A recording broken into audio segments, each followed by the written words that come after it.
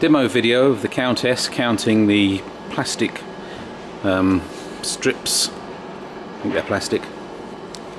What I've found is counting end on is the best way, because we've got a nice clean edge. So I put a pile in front of the machine. You have to train it in the first place and give it a name, so you can see I've got it transit 2 as a name. I press the count button. In a few seconds you've got to count at 34. I take one off. 33. Put one back on again. 34. So what you have is a menu. In here you've then got a list of all the things we've counted previously. So once you've trained it, you can just go back to what you've trained before.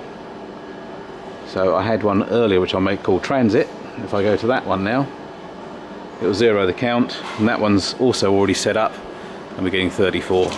So this one's actually put in there twice, and 33. It counts very fast. You just literally see the light where the camera's taken its picture, giving us a count of 34. If you see here, this is actually what the camera's seeing, or the light and dark between each sheet. So the fact you've got this black sticker on here gives us enough room to be able to see the sheets. I'm sure it'll also be alright for your fibre board, because that again has a very good edge definition.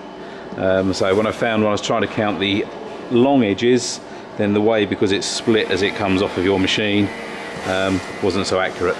But I can spin the stack around and count the other end and still get 34. One away, 33.